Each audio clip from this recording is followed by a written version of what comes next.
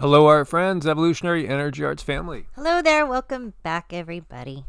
And before we get going, just want to ask everybody, if you haven't subscribed, or if you did subscribe and haven't checked, make sure you are subscribed to both channels with the bell clicked, because it always seems people are getting unsubscribed. Yeah, isn't that strange? It's so funny, isn't it? We'll get another Wikipedia with this one, I'm sure. Oh, we're going to get a big one. At least one. Let's shoot for at least one. So, how many people out there watch Game of Thrones, or at least know of it, or have seen a scene from it? This one really hit me because it really felt like kind of familiar.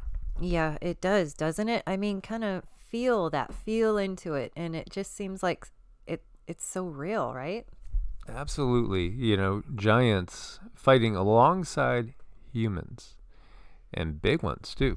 Yeah, I mean, and if you didn't do what they say, they could just step on you. Yeah, or throw you like 300 feet. It's fascinating, is it not? The whole concept of giants. There are legends of giants all around the world. There's not like a single place or a single tribe that doesn't have legends of giants. And in fact, you know, when we look to Sumeria, we see giants basically enthroned. And is it just to say, oh, he's the king, he's very powerful? That's what they tell us. It's because he's the king, he's so powerful, and they make him seem so much larger. You know, like everybody will come up just over the knee. Yeah, no. No, this is because they were actually supposed to be that big, and they actually were. They were. I mean, that's just something that I guess they use a lot of symbology, and they try to make it like, no, it's all about the meaning. But no, people drew what they saw. Absolutely. You know, and again, we got to keep waking people up to what is truly going on and what happens here. And we talked about the different yugas. And when we're in the dark age, the Kali Yuga, we're basically in a 3D existence. As we climb out of the Kali Yuga, we will find ourselves going into 4D. First in the lower astral realms. And this lower 4D zone is where we start to encounter these guys. And right now, a lot of people might be experiencing the understanding that there's entities around you that you can't necessarily see, but you can feel them, and that's the start of things. Absolutely.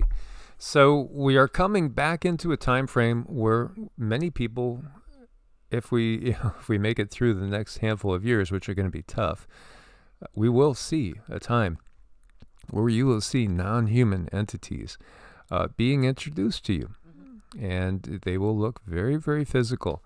So, you know, so much of the world has been brought up on the Abrahamic tradition, and you're taught fallen angels. And again, angel in the Greek, it basically means messenger.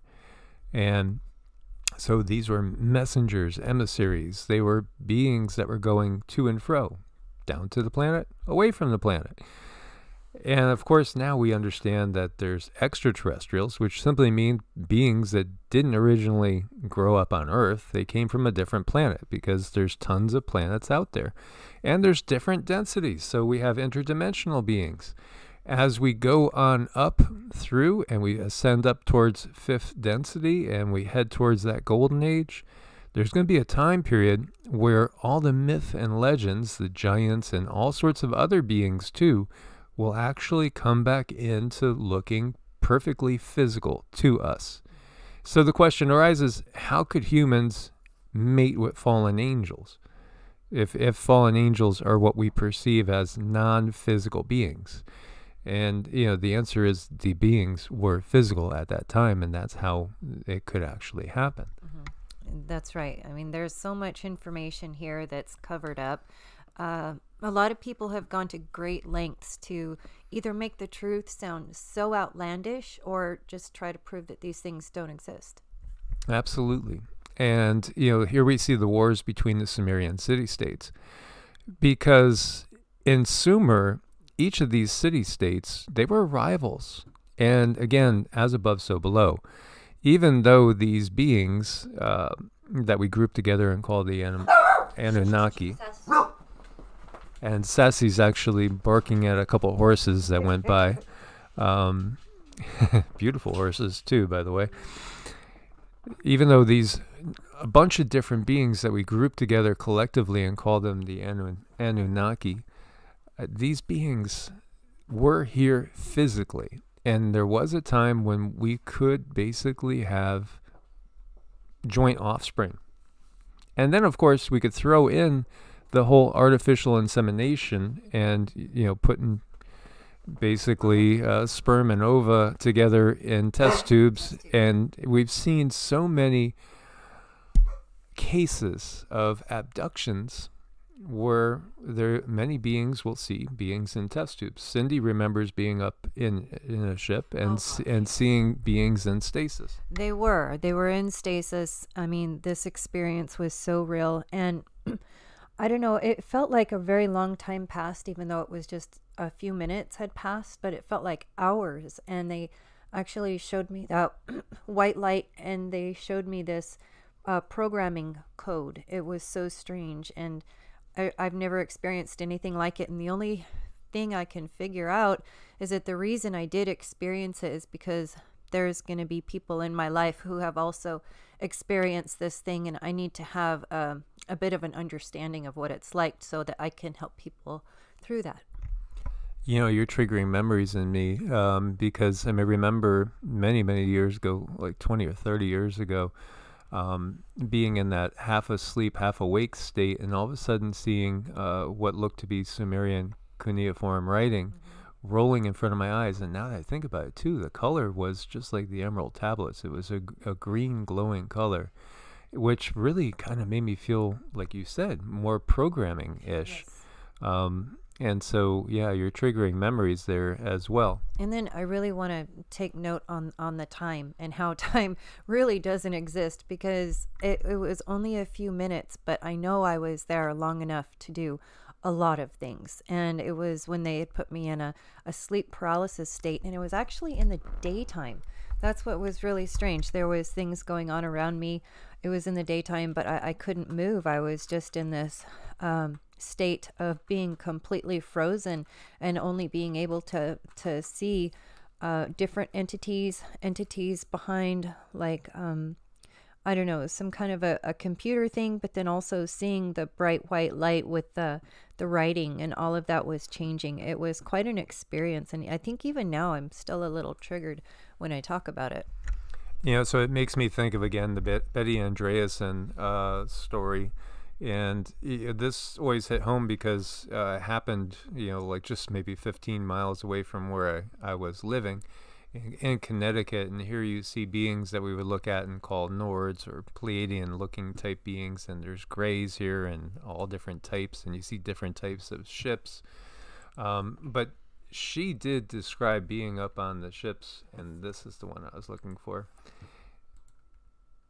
And seeing people of all different types and backgrounds in stasis. And, also, I would add to that even more non-human types of beings are up there as well. Right. Now, I haven't gone under any kind of hypnosis to remember more yet, but it is my understanding, and I can see how people are traumatized when this happens, and it's like their subconscious is doing something that they don't understand because of these episodes. I don't necessarily think it's a very nice thing to do to humans. Absolutely not. So getting back to Sumer, each one of these city-states had their own quote-unquote patron god, their own divine being that they worship. Some could have been Marduk, some it could have been Enlil, some it might have been Ninhursag, or any of these other deities. And they were always at war with each other. Always. Elam and Kish and Uruk and Lagash and Uma. It's always just a nonstop thing with war, and fought over resources. But we get too that even to this day, there's 4 distinct groupings of these beings that we would put together as Anunnaki that claim different groupings of people. And you could go, let's go over here, and I'll hand it off to Cindy while I'm digging this up. Well, he does this when we're putting shows together. I can just see the gears going through in his brain, and it's really miraculous. And we're probably going to end up with this show not quite as we had planned, because people get inspiration. And what's inspiration? It's from the spirit. So many times you can just tell he's channeling this information as he does it. It's really cool. Because, and I know a lot of people, there are people that would be upset at this, and there's still people that always say the Most High because they're brought up with the Bible, so this is all they know. And this is the Song of Moses, and Deuteronomy 32:8 always is one that sticks with me. When the Most High gave the nations their inheritance, when he divided the sons of men, he set the boundaries of the people according to the number of the sons of God, or the sons of the gods. This is talking about the Anunnaki. This is talking about dividing people up by different Anunnaki leadership. Each tribe to a different divine being, different sons of the gods. And so when you're seeing reference to Most High here, you're not talking about God as in the creator of this universe. You're not talking about the source of everything. You're talking about the head of the Anunnaki. This is who you're talking about. And people don't understand that because they're brought up with this. And here's the truth. Yes, there is a creator of this universe, but it's not the Anunnaki. They are occupying fourth density just above where we are in our waking consciousness. In our sleeping consciousness, we could still be above where they are. We could be in the middle fourth density, even in the upper fourth density. In meditative states, we could be up in fifth density at times if we're touching, that type of vibration and frequency well above them that they can't even get to. Even though their technology is very, very powerful compared to what we have here, our spiritual technology is actually above theirs if we are cultivating it, so to speak. And so this, when they're talking about the Most High, they're talking about the Anunnaki, splitting up the world, this, and dividing it amongst themselves. And then they're always at war with each other, because that's just who they are. And it goes on to say, but the Lord's portion is his people. So again, one particular being has each different nation or tribe of people. And again, just to reiterate, this is the Anunnaki. This is not the creator of the universe. This is not the source of all. And then it makes sense when you're told by the Old Testament God to go and kill every man, woman, and child, and claim that land for your own, put the gold in the storehouse of the Lord.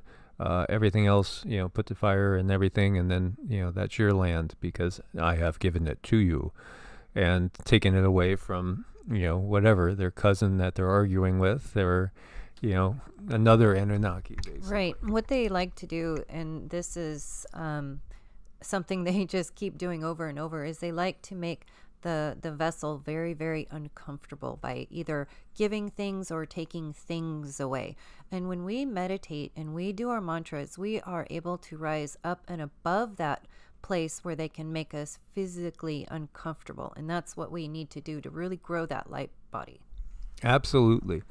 So these beings, their temple was their house, and they lived in there when they were here. And they got the best food. They got all the offerings, right? In many cases, the most beautiful young virgins were left and brought to them.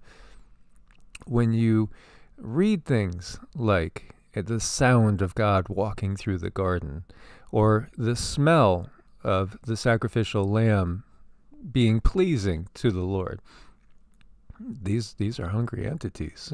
This is what is the thing that makes sense. How could fallen angels? Well, because they weren't really fallen angels per se. They were just simply beings that were on the same density as we were at that time, always fighting with each other. And actually, they would be leading the charge sometimes into battle, and they'd be there by this, in front of or behind their subjects, sending them off into battle. So when we go back to that first scene that we were looking at, that is a familiar one that comes from our actual history. Yes, and I know when I look at this, I can feel the truth in it. I can feel what all of those people were feeling and what this big guy here, his intentions are. And he's going to lead that whole group to do whatever he says. And if you don't, you're going to be made very uncomfortable. Absolutely. So when we look at all the warfare that's going on right now, it all makes sense. This is just their way. This is their way. We have tens of thousands of these tablets telling very, very similar stories. How old? At least 4,200 years. I mean, they way predate anything biblical.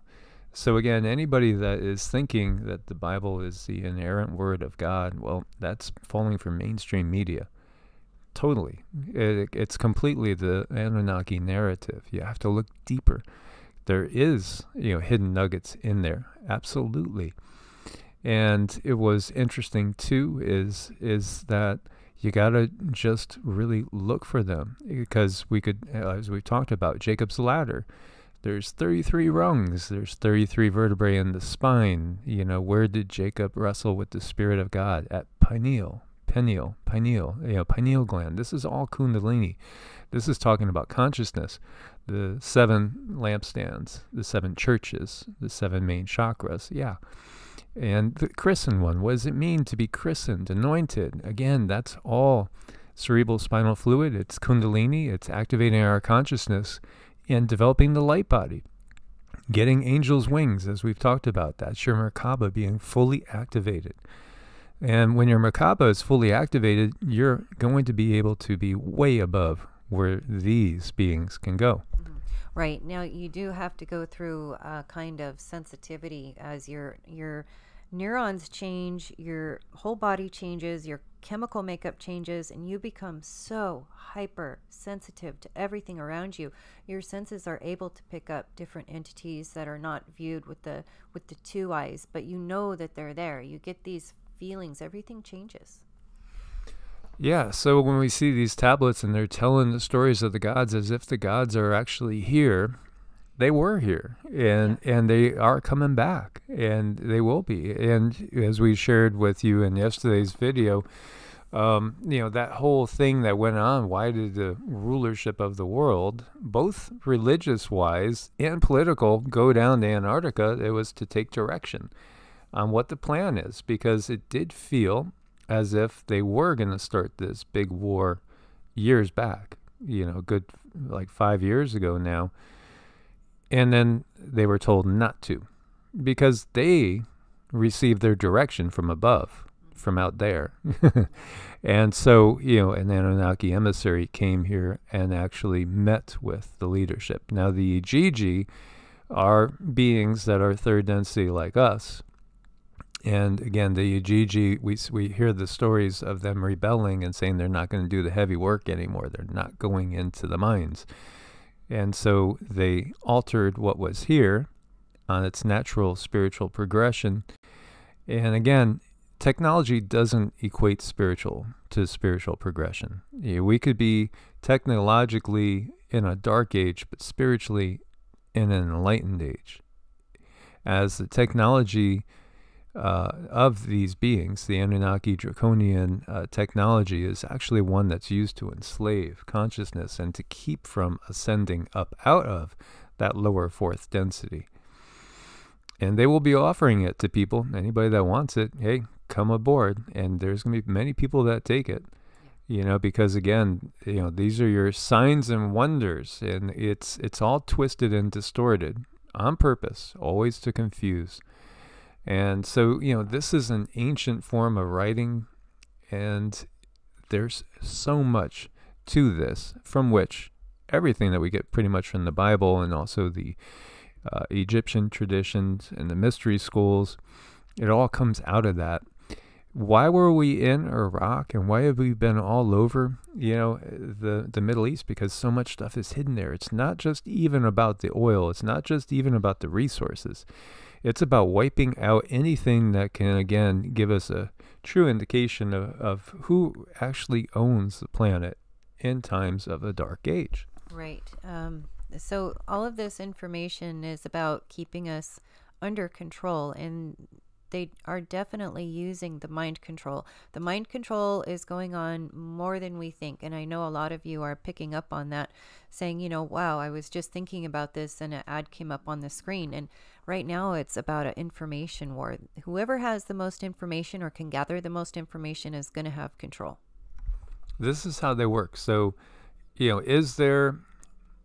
always try to get us to deal in absolutes, So is there creation? Like, are you a creationist, or are you somebody that believes in evolution? Are you an evolutionist? Well, the fact is both have happened. Both. Is there intelligent design, or is this all just one lucky cosmic soup? No, there's intelligent design. It's obvious there's intelligent design. Is there a creator of the universe? Yes. And we've gotten that the creator of this universe is not necessarily the creator of another universe, as each universe itself is just a single bubble, a single cell, and something bigger. It goes on forever. And yet there is one ultimate source, but yet they'll give you these truths, so to speak, saying there is but one God, there is but one source, but then they'll give you something that makes them empowered by saying, and it's me. Right. And that's basically what they've done. Why do we have the Awis texts and then the Elohist texts? And how does all that jive? And we've talked about that before, when we've talked about the fact that these secret societies control the narrative. And you look to King James, who gave us the King James Bible, and the fact that he was the head of all the Masonic lodges in Scotland and in England.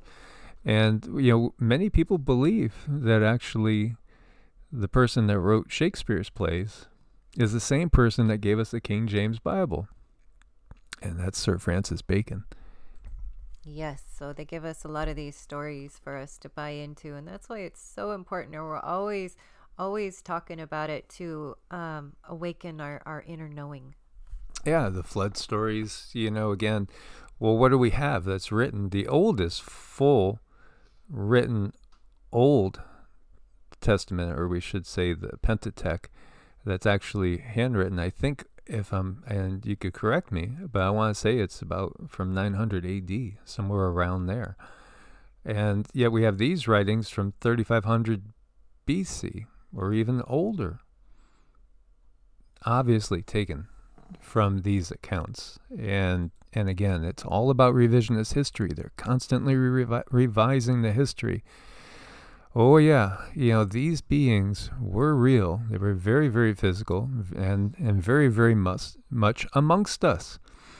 And yet there's so many distortions that go on. And some will throw out everything about the Anunnaki, even though there's so many thousands and thousands of references to them, and say, well, Sitchin was a Mason, but he's not the only one that's translated these things now. There's so many people different people that have translated them, tens of thousands of tablets, and you don't have to just, put all your eggs in that basket. We see again and again, humans, again, tied, hands behind the back, rope around the neck. It makes you feel like you're looking at something from our horrible history, taking people from Africa, bringing them over to work the plantations. And yet these beings much larger and in all different sizes, as there were giants of many, many different sizes. And then we see gold mines that are 100,000 years old. And yet we're taught to think that we were nothing more than, running around with sharpened wooden sticks maybe 10,000 years ago. Oh, I know. Those are the greatest stories. The pyramids were made with chisels and hammers, and that's it. How are these guys? Are they mining the gold with their sharpened sticks? Yes, they were. I mean, come on, let's get real here. And if you don't agree with me and mark that on your answer page, you're going to get an F. These are the type of pictures that we're given. So, she knows that she's got to go mine gold, and she's got the baby. She's going to strap the baby around the back, and I'm going to just start chipping away at that gold with my sharpened wooden stick. Yes. Yeah, how far is that going to get you? Yet we see these legends like the Zulu.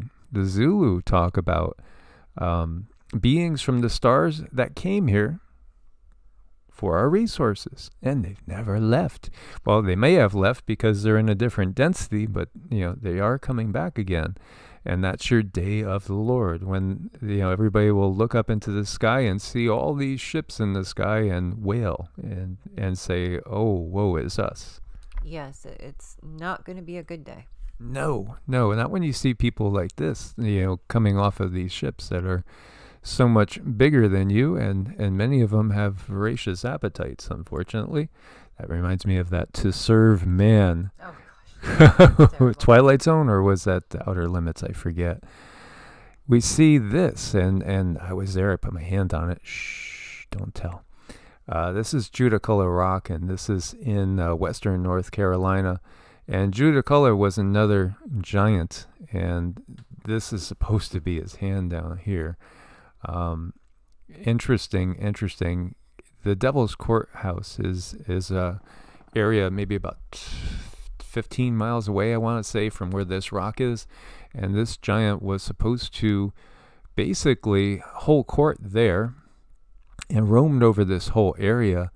And he held court over humans, other giants, and beings that are not of the physical vibratory frequency, but that we hear of in legends. Right.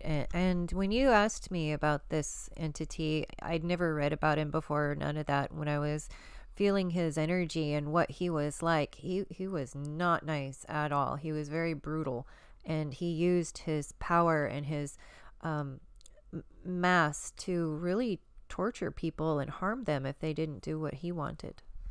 And again, many of these beings are, again, offspring of those that we would call the Anunnaki and humans. Yeah, and they're not all bad. No, this guy just has something about him. He also had a lot of mind control. He had a lot of power. So, we see Enki and Enlil, right? And that gives us the good cop, bad cop type thing. And yeah, there's different degrees. Some of them are more willing to put humanity on a more equal footing. And we even look to the stories themselves that we get from these Sumerian tablets. And there is a time when Anu, who is the father of Enki and Enlil, was going to grant humanity immortality. And Enki, who was the one that supposedly, according to the stories, saved humanity, at least salvaged some of them, where Enlil was going to wipe them all out. Well, Enki tricks the hero, the human hero of the story, into declining immortality because he still wants to maintain humanity as a slave race. Right. And they keep doing this too. It's just a common theme that they keep tricking beings. Yeah. And so that kind of tells you right then and there. Yeah. As is in the case with any species, you're going to have all sorts of, think of it in terms of not looking at things in black and white. It's just a million shades of gray. Yes, that's a really good way to put it. Don't just stick to one thing that your mind is telling you. Expand that. Think of more things, because in this world we've been brought up with an education that only benefits the controllers, and that's why they give you these educations, is so they can just keep you in a box right away. So he was known as Sukolu to the Cherokee in this area. And again, there were so many different legends of different races of giants too. Like you were seeing that the ones that you were seeing were mostly more kind of Nordic looking. Yes, the ones I was seeing, they did have the blonde hair, but they were tall. And there's all kinds. I'm lucky enough I can see some detail, the Caucasian. But yeah, I mean, there's all different kinds, all different flavors, and we have to keep that in mind. Yeah, and basically one of the things you did get too was that we could look to the 4 main races on Earth, and each has a different progenitor as far as the Anunnaki DNA, so to speak, that has been merged with whatever was that preceded Homo sapiens. And we know we had Denisovans and we had Neanderthals, and they disappeared. They were actually physically bigger and stronger than us, and they had larger brain capacities. But they're made to look like they were less than us. But in many ways, they were spiritually way more in tune with the earth and way more in tune with the nature of things. Understanding the harmony and the importance of harmony is where we're headed to the fifth density, where being harmonious with everything is just a natural desire. And if you see someone or something that's out of harmony, the gentle guidance back into harmony is what they do. It's just second nature. So that's where we're headed. Yeah, the whole mother energy has been wiped, and again, when we've looked at Nibiru, it looks worse than Mars almost, if that's possible, as far as harshness. A planet that's literally just on life support because of the way it's been treated by its inhabitants. And then, the Mars situation that shows evidence of great wars that have gone on and of absolute abuse. And there's still beings there that are still mining the planet for resources under the surface. There's evidence of mining operations here on Earth that are ancient, just so predating us, millions of years. Right, and understanding that gold and silver and gems have another purpose besides visible beauty. They have other purpose of, you can use colloidal silver a lot to keep yourself from getting an infection, and you can also use it. I'm not a doctor, but I have used it for myself to treat infections. And as far, there's colloidal gold, which can really help you. And these gems carry certain vibrations that give them different abilities. And they had all of this understanding. And we could relate this perhaps to the way that we look at, say, the stories of the Bible. You have people that look at everything literally in the Bible, and they can only see it in a literal sense.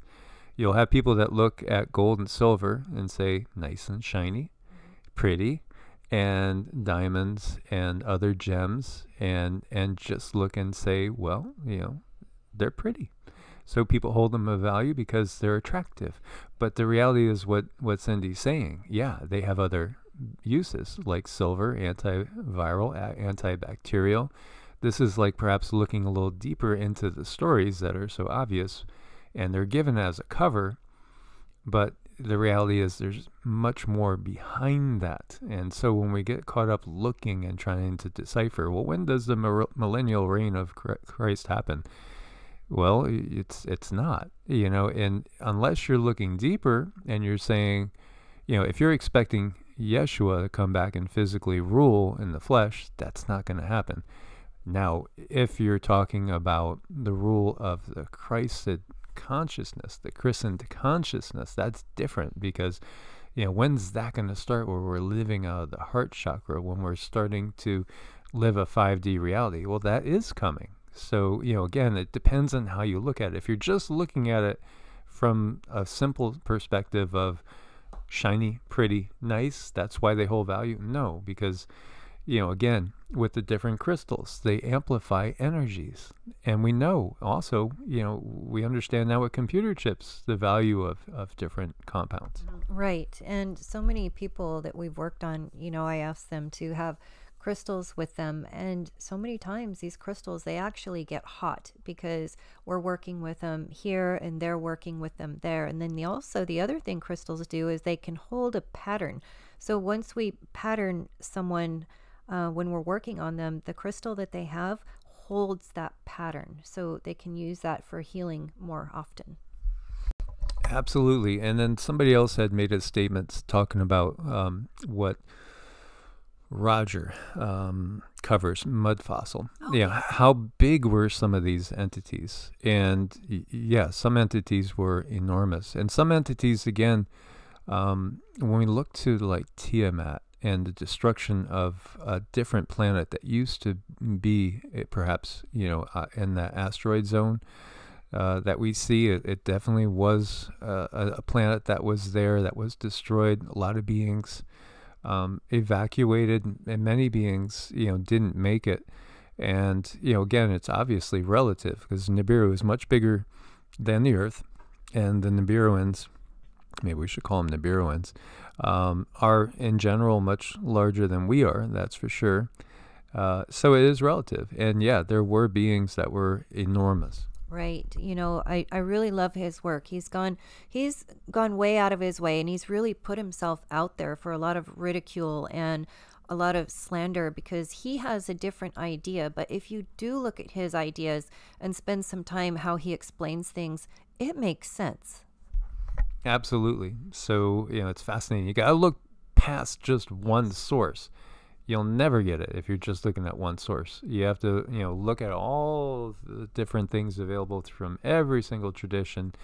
And then you really need to develop your own intuition through meditation, mantras, Qigong, things like that, so you can have discernment. That's the key. But we will all have this discernment as we grow. And once your pineal gland's open, then you'll start to see things clearly. So you can look at certain people, and when they're the politicians' lips are flapping, and you just see right through it. And that's why we have so many people waking up now, because their light bodies are becoming activated, their pineal glands are starting to come online, and they're recognizing the BS when they see it. Oh, I just love it too. Not that I want anyone uncomfortable, but I do want the entities and the controllers to not have so much control. And I love seeing people come together like this in mass, and this is what it's going to take, and it's okay, and it's beautiful that we come together and raise our vibration, raise our consciousness together. This is how it's supposed to be. Absolutely. So again, guys, we want to thank you for your support on Ko-Fi and Patreon. Do check out the playlists, and again, we would encourage people to check out the mantras and the Qigong playlist, and incorporate mind-body practice into your life. It'll go miles.